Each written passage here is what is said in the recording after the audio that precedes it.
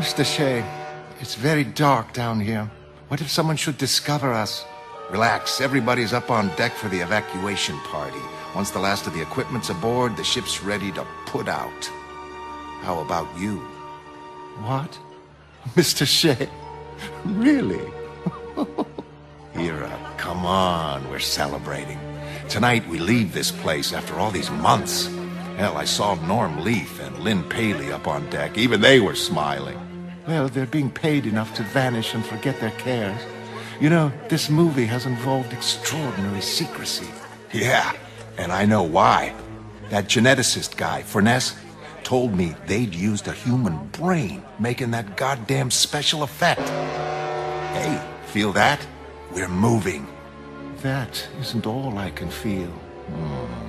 Hero, meeting you makes up for everything. Hell, what's digging into my arm? Forget it, whatever it is. I can't wait until a hotel. Max, for God's sake. Max? You're so pale. What's wrong? Nothing, love. Nothing's wrong. Hold me.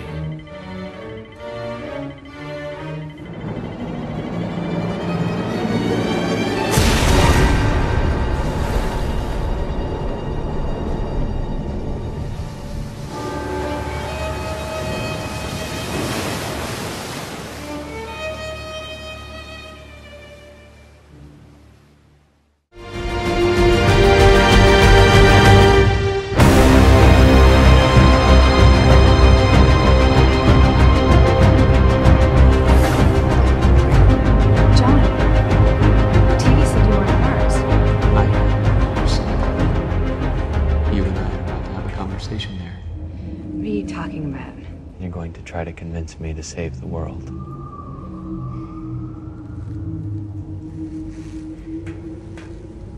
Lori, don't. Dan, trust me. I have to go.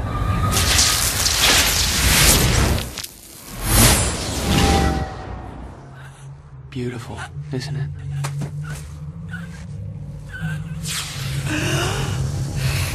Forgive me, these things sometimes slip my mind. It won't happen again. Oh, that's comforting. Oh my God. I'm on Mars. This is where we hold our conversation. In it, you ask me to stop the imminent nuclear war. But why would I save a world I no longer have any stake in? Do it for me. If you really care. When you left me, I left Earth. Does that not show you that I care? My red world here, now, means more to me than your blue one. Let me show you.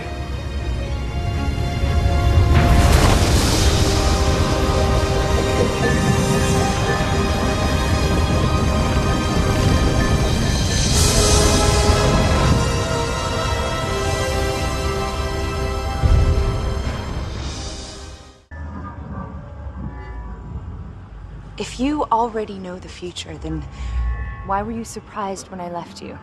Or when that reporter ambushed you? Why even argue about it if you already know how this is gonna end? I have no choice.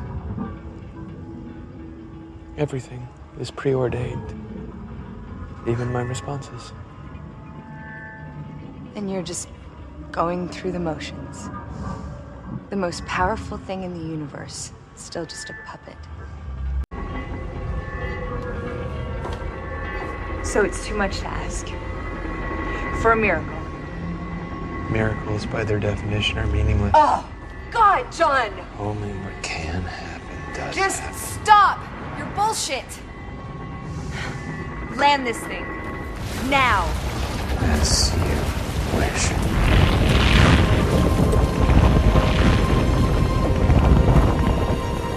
You know what? You can send me back to Earth to fry with Dan and my mom and all the other worthless humans. But know that you were wrong. You said this ended with me in tears, and look, nothing. Maybe you were wrong about everything. You complain that I refuse to see life on life's terms. Yet you continuously refuse to see things from my perspective. You shut out what you're afraid of. I'm not afraid. You want me to see things your way? Go ahead. Show me. Do that thing you do.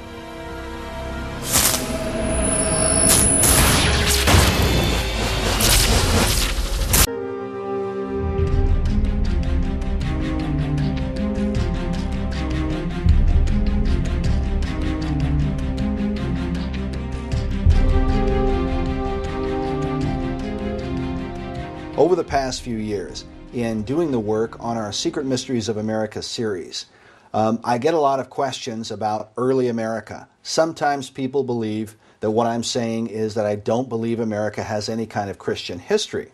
And I always try to make it clear, as I did at the beginning of our presentation, that if we talk about Pilgrim America, I do believe that that early America, for the first 100 to 150 years, was a Christian country, generally speaking, because I believe the Pilgrims and the Puritans were Christians. It's very clear from their own writings that they were. My contention, as I said before, is with American Revolutionary America and what the beliefs of the founders of the American Revolution were. Well, in that contention, I'm often asked, okay, well, what about David Barton? And David Barton, for those who don't know, is very well known in the Christian community for promoting the idea of America as a Christian nation. And one of his favorite tactics is to come out on stage with some old parchment-looking paper and so on and tell his audience that he's using original source documents, which I agree can be useful if you quote them in their full context.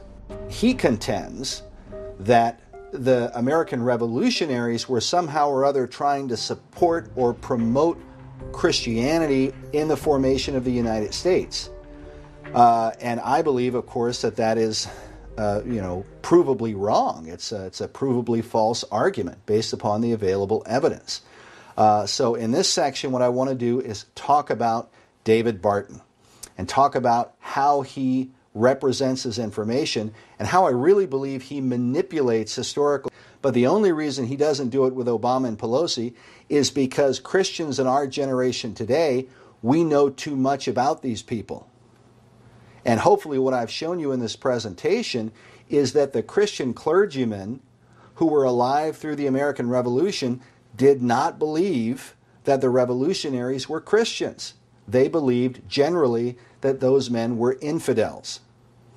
Okay, so now what I want to do is I want to show you a couple of examples from David Barton's website of founders and how he manipulates their quotes and so on. And he withholds the fact that these guys were not only not Christian, but they were actually antichrists. Let's take a look.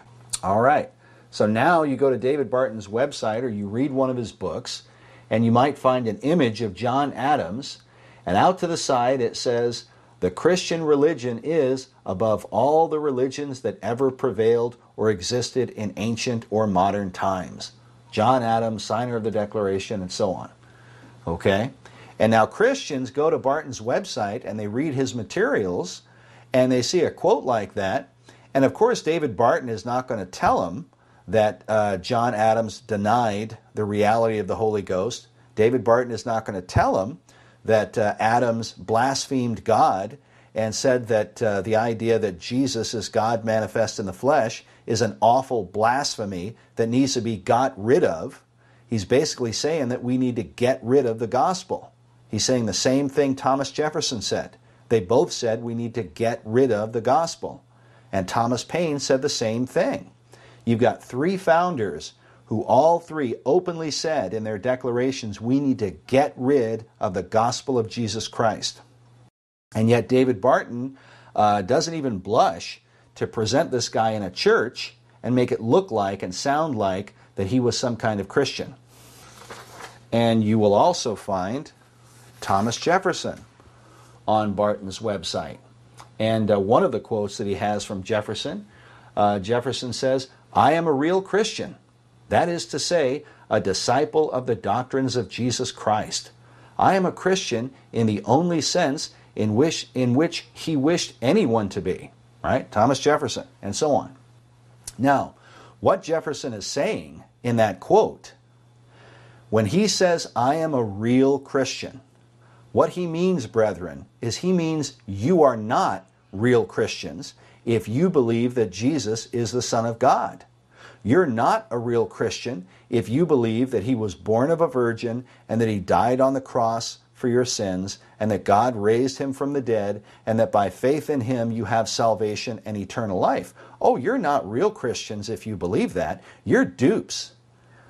You're believing stupidity and falsehood and imposture, to use Jefferson's own words about the teachings of the gospel. And you're not a real Christian if you believe that. Jefferson's saying, I am a real Christian because I don't believe that stuff. I am a real Christian because I don't believe Jesus is the Son of God. That's what he's saying. And so as God says in the Scripture, that even the offering of the wicked is abomination in his sight, so is this confession, so-called confession from Thomas Jefferson. It's really an abomination, because what he's doing is by that he's mocking the gospel, and he's mocking those who believe the gospel. And it's shameful that somebody like David Barton would present quotes from Thomas Jefferson like this and separate them from the full context of who Jefferson was. The view of Jefferson and John Adams was much like that of the ancient Jews that opposed Christ. When Jesus said to them, I and my Father are one, they took up stones to stone him. The Scripture says, Jesus answered them, Many good works have I showed you from my Father. For which of those works do ye stone me? The Jews answered him, saying, For a good work we stone thee not, but for blasphemy, and because that thou, being a man, makest thyself God.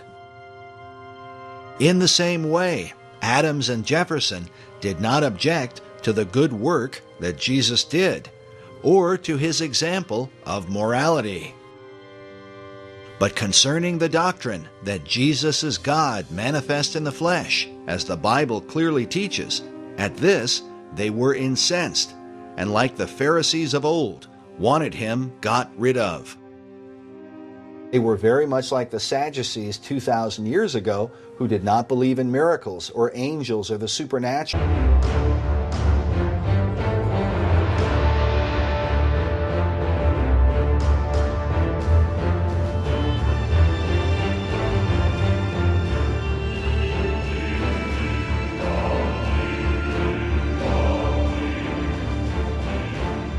What I want to do next is to go over this book by David Barton, which is called The Question of Freemasonry and the Founding Fathers. And in this book, what David Barton attempts to do is he attempts to argue that Freemasonry had no real influence in the founding of the United States of America. And I'm going to show you why we strongly disagree with him. Not only that, but he also attempts to argue that original American Masonry, the Masonry of George Washington and the other founders, was somehow or other a Christian organization, that it was originally a Christian organization that went bad later on.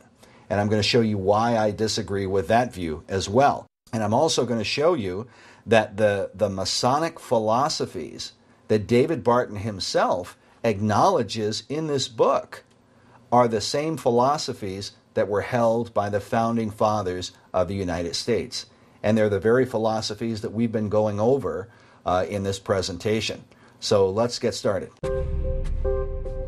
Perhaps most significant is that Barton begins his question of Freemasonry by making an appeal to the Christian perspective. Right here at the beginning, in the front of this book, he says this question will be examined from a Christian perspective, illuminating not only historical occurrences but also biblical considerations. Now, I contend against David Barton that that statement is false. He does not consider this from a Christian perspective or from with biblical considerations. The reason I contend against David Barton on that issue is I don't believe he really is examining these things, the founders, from a Christian perspective.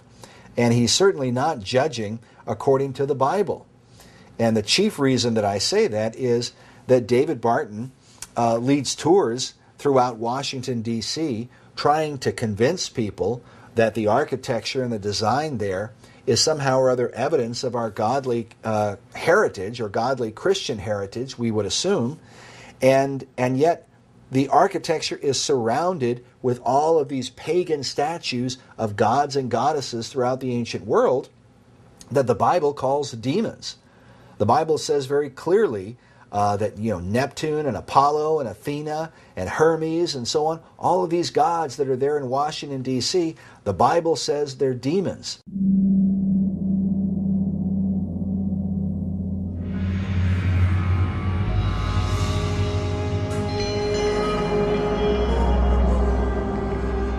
In the Bible, we read about how the early church in Corinth got involved with the various temple practices of ancient Greece.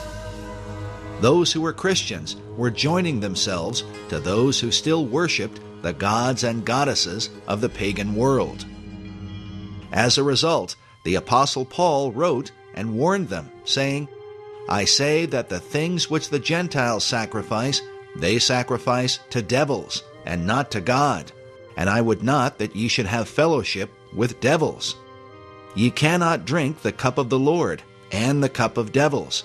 Ye cannot be partakers of the Lord's table, and the table of devils." And when Paul is writing that, he's writing to the Corinthians, who were Greeks.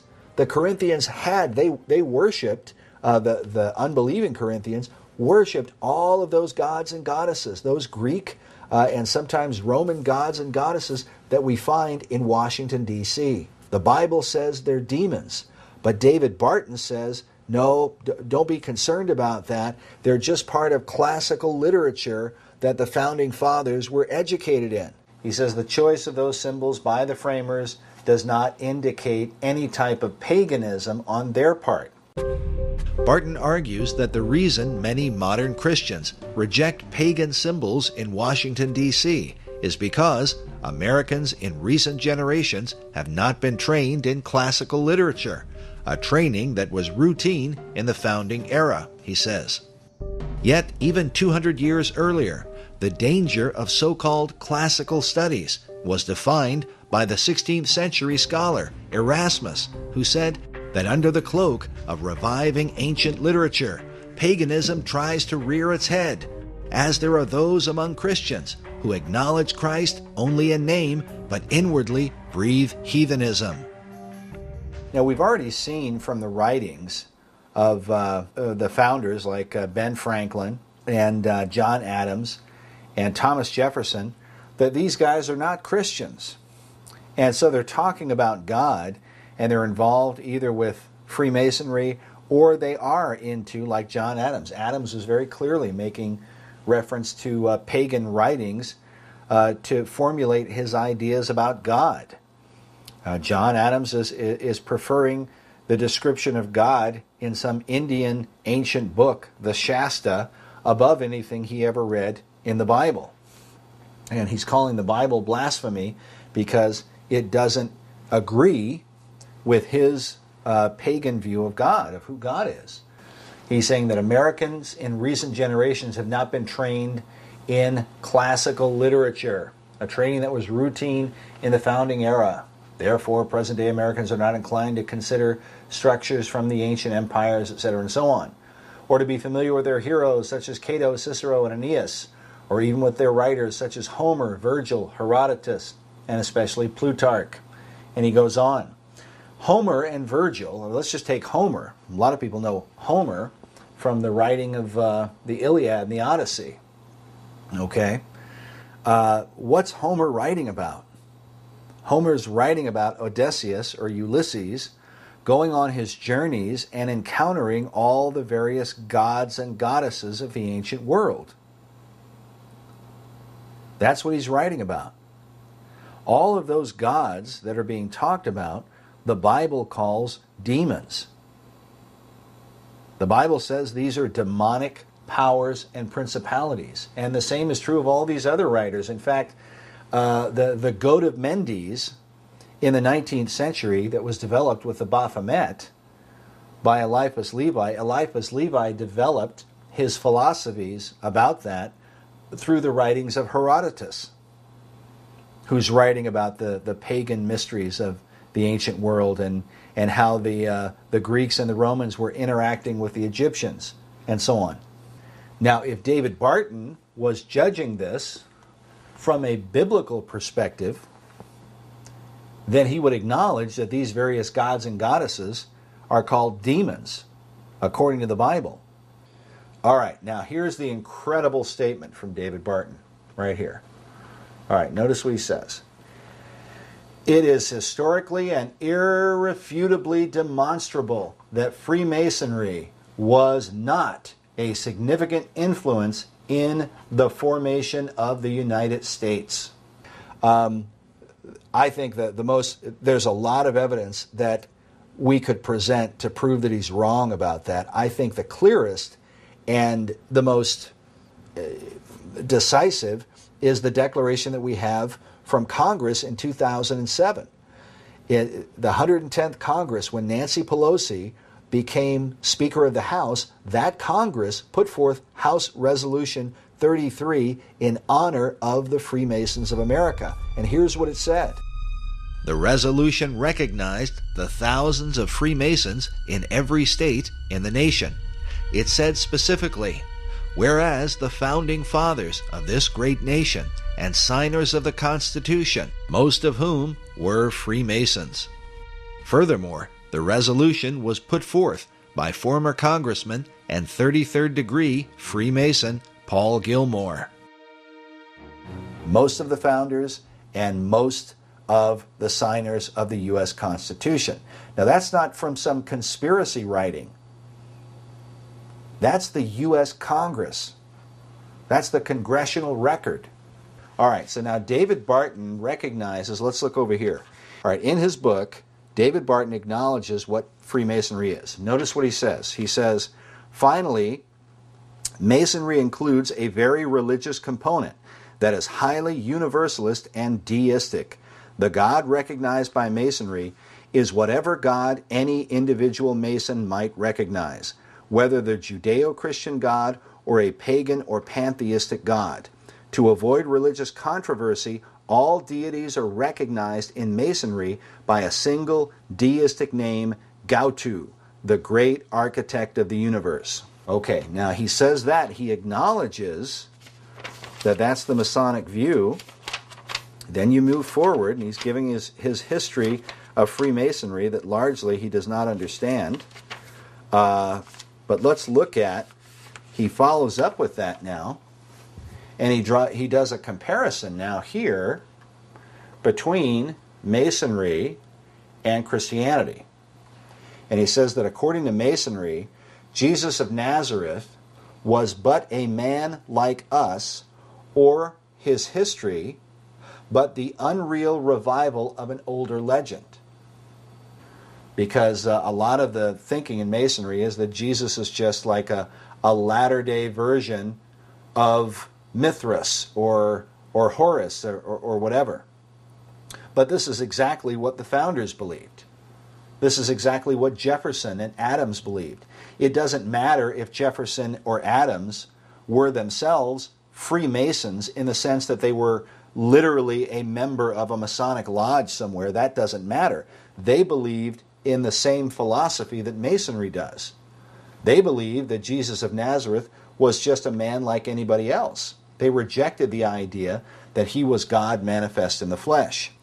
Think about what Jefferson says when he says that the day will come when the story of Jesus born of a virgin will be classed with the fable of Minerva, an older legend. That's exactly what Thomas Jefferson believed. And it's what Benjamin Franklin believed. And it's what John Adams believed. And again, it doesn't matter if they were literally members of Masonry or not. And then he goes on to give a quote here from Albert Mackey that the true Mason realizes with the divine illumination of his lodge that as a Mason his religion must be universal. Christ, Buddha, or Muhammad, the name means little. And then he goes on. Why did George Washington go into battle? According to Washington's own statement, George Washington took the field. He went to war and fought the American Revolution, not for Christianity, but so that Christians and Jews and Muslims and any other religion could be practiced on American soil. George Washington went to war and he fought for the God of Masonry and for the Masonic version of religion. That's what he fought for. No, it is not of God to teach people that they have the right to bow down and worship whatever God they want to worship. God would not send a Christian man onto the field of battle to fight for the principle of allowing people to worship demons. I know of nothing in the Bible where God says, yes, go into all the world and make sure that people have the right to worship. Completely avoids the fact that the God of George Washington, by Washington's own admission, was the great architect of the universe. So what is he saying? He's actually saying that the God of George Washington is not the God of Christianity, because George Washington repeatedly in his letters made reference to the great architect of the universe. In fact, here I'll show you, these are some of the letters of George Washington that you can go online and look at on the Library of Congress website, and you can actually see Washington's own letters written in his own hand, where he makes reference to the great architect of the universe several times. He refers to the grand architect of the universe and even the supreme architect of the universe. These are all in letters that Washington wrote to the Masonic lodges. If you read those letters, I believe it's very clear that George Washington was a lot more comfortable writing to his fellow Masons. He felt much more of a kinship with them than he ever seemed to with the Christians, with the pastors and so on that he would write to in his correspondence. It's my observation reading his letters. I would encourage others to read his letters and draw your own conclusion. To his brothers of the Grand Lodge of Pennsylvania, Washington wrote, "Permit me to reciprocate your prayers and to supplicate that we may all meet hereafter in that eternal temple whose builder is the great architect of the universe." He's very comfortable with the great architect of the universe. But what David Barton is saying, the problem is he just does not make the connection in his book that George Washington worshipped the great architect of the universe. And yet he's saying, without realizing it, that the God of George Washington is not the God of Christianity. That's what he's saying. But he just doesn't put the pieces of the puzzle together in the way that he should. So then he goes down a list of people here, and he's trying to argue about who was and who was not a Freemason. And here, this is probably the biggest part, the thing that's very, very important to discuss and talk about. Notice what he says. He says, period 2. He's talking about the different periods, and he's saying original American Masonry, okay, through the American Revolution until approximately 1813, American Masonry was an organization that not only adhered to, but even required Orthodox Christian doctrinal teachings as part of its practice. Now, obviously, we know that's not true, because Benjamin Franklin was a very famous Freemason. Again, he was master of the lodge in Philadelphia. It was said he only missed like 5 lodge meetings in his whole lifetime, but he most definitely did not believe Orthodox Christian doctrinal anything. He didn't believe that stuff. He stated it, and he was well known for that. You know, Franklin was, he didn't adhere to those doctrines or those beliefs. And yet he was a very famous Mason, very prominent and very, very influential in Freemasonry.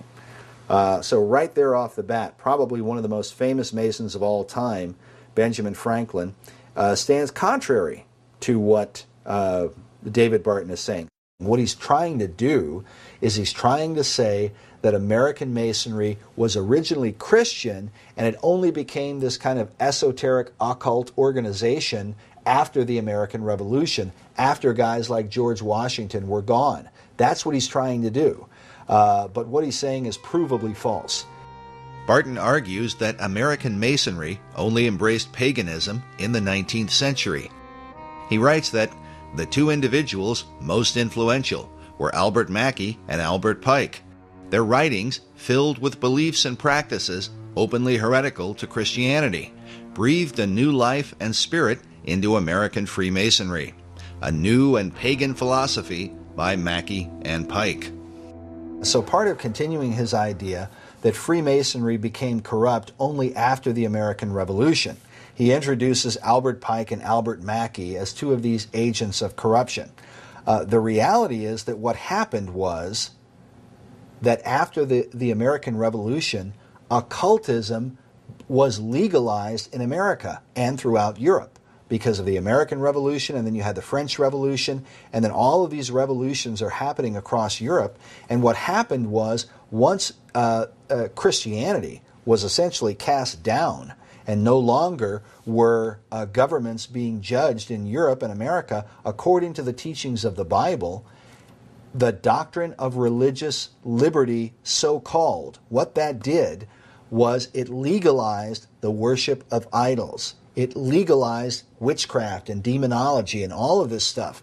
And so what happened was the people, what Albert Pike is doing, and Eliphas Levi and Albert Mackey and others, they're not inventing new ideas about what these secret societies were all about. Not at all. What they're doing is they're now publishing openly, because it's legal, they are publishing openly what they had been practicing in private, secretly, for centuries. They didn't just spring up out of nowhere. They had always been part of the inner doctrines of Freemasonry and all of these secret groups. But what happened was, as a result of the American Revolution and the other revolutions in Europe, religious liberty legalized demonology. There's no other way to say it. It became legal, so they had nothing to fear in writing and publishing these books and getting this information out there.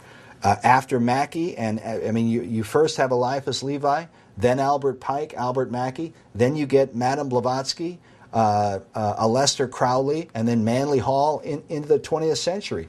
They were all a whole stream of spiritual licentiousness that had been engineered by the founding fathers of America. They're the ones who originally gave license to devil worship.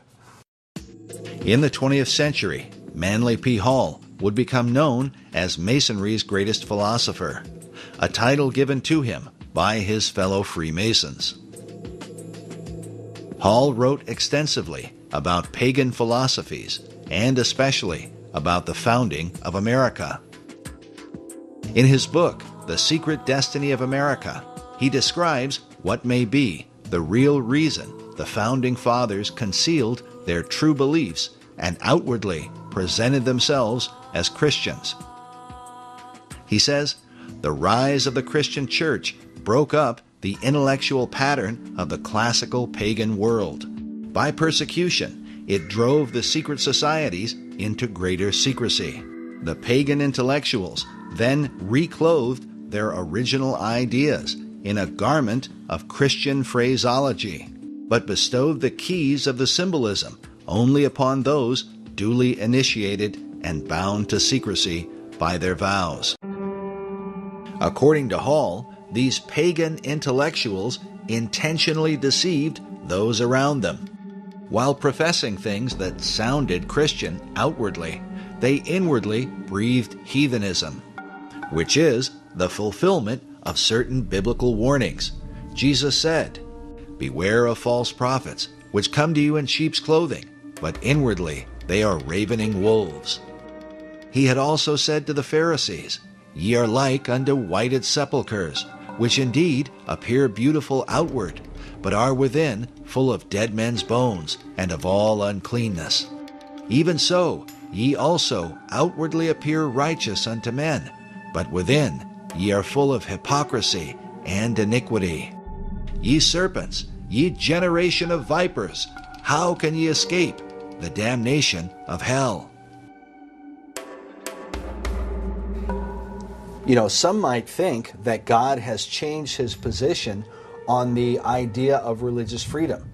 They might think, well, for this time, God wants us to have this religious freedom, etc., and so on. But that's just not the case biblically. I mean, if we look at the scriptures and we see what's happening in the book of Revelation, God is pouring out plagues and disasters and so on. He's pouring out judgments upon the earth. And when he does, it says, and still the people would not repent of their worship of idols. That mankind still refused to repent. You see, the gospel is not God's suggestion. It's not God's recommendation for mankind. That's why when Paul stood on Mars Hill and he preached to the Athenians, he looked out at all of their gods, and then he told them, that they had a misunderstanding about who God is. And so he says, the times of this ignorance God winked at in times past, but now he commands that all men everywhere repent, because he's appointed a day in which he will judge the world in righteousness by that man whom he has ordained. And he's given assurance unto all men in that he has raised him from the dead, the Lord Jesus Christ. That's the commandment of God. This is why John writes in 1 John chapter 3 and verse 23. He says, and this is his commandment, that we believe on the name of his Son, Jesus Christ. This is a commandment from God.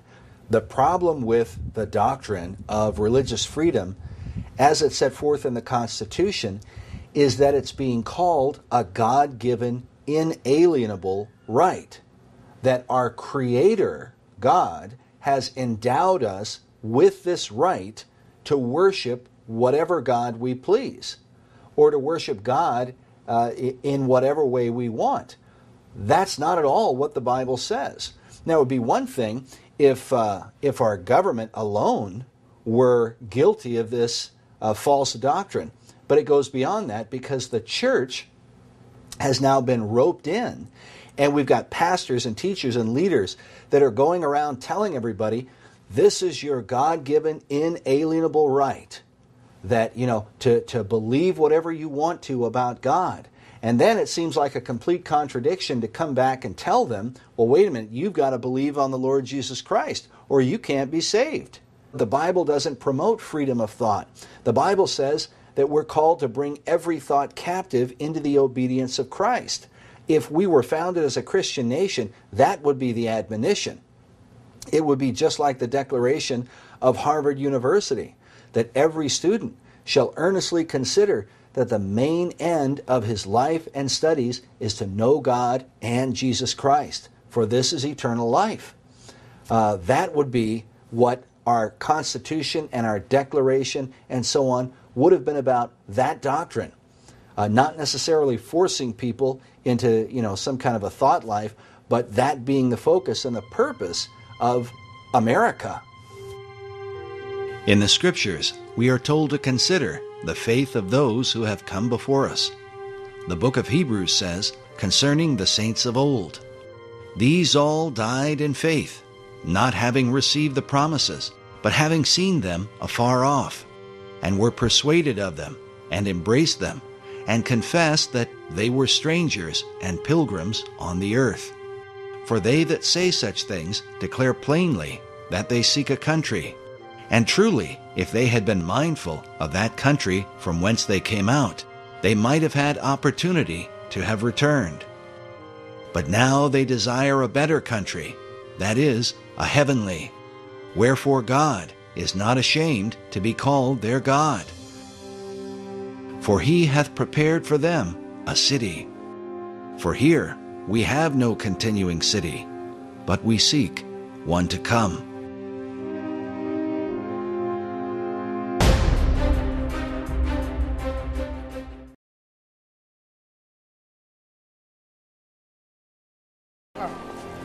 It's a whole long time no see. Not long enough in my book, Eddie. Get in the car. Now. Are there no depths you won't sink to? Jesus Christ, Sally. And a guy I talked to his, old friend's daughter. Drive.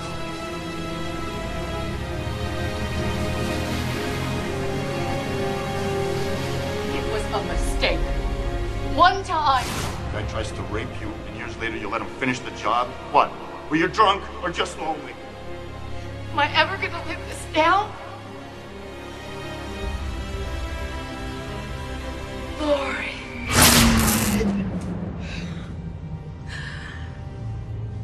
No. No, not him. The comedian. Where's your father? No. No!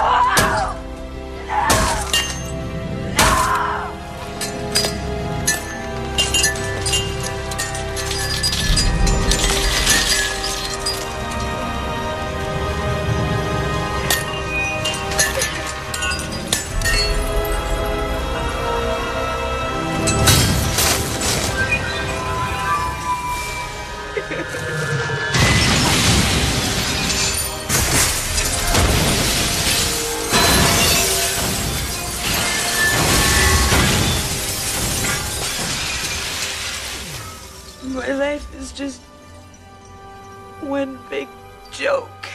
I don't think your life is a joke.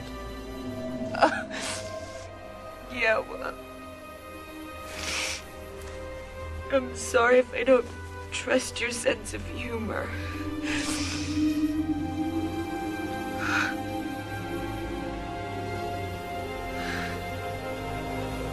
Will you smile? If I admit I was wrong. About what? Miracles. Events with astronomical odds of occurring, like oxygen turning into gold. I've longed to witness such an event, and yet I neglect that. Inhuman coupling. Millions upon millions of cells compete to create life for generation after generation until, finally, your mother loves a man. Edward Blake, the comedian, a man she has every reason to hate, and out of that contradiction against unfathomable odds, it's you. Only you that emerged to distill so specific a form from all that chaos. It's like turning air into gold.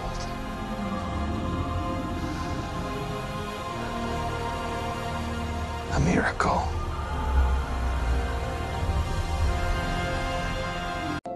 If my birth, if that's a thermodynamic miracle, I mean, you could say that about anybody in the world.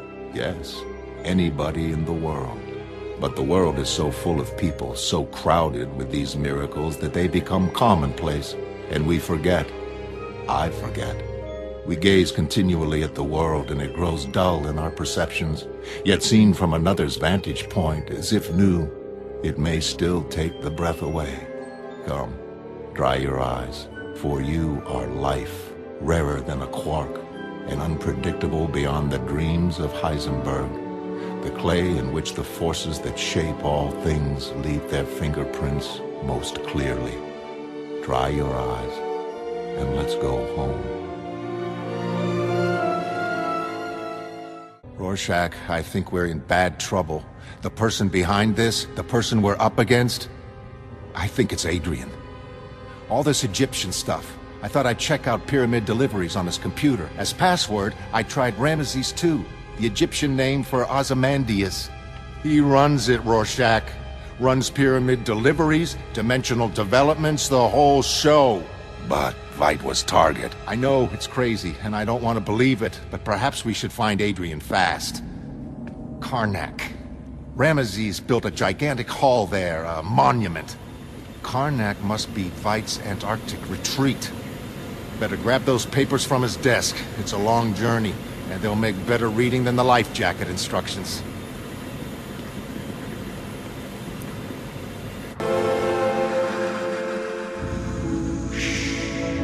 It's all right, girl. Everything's all right.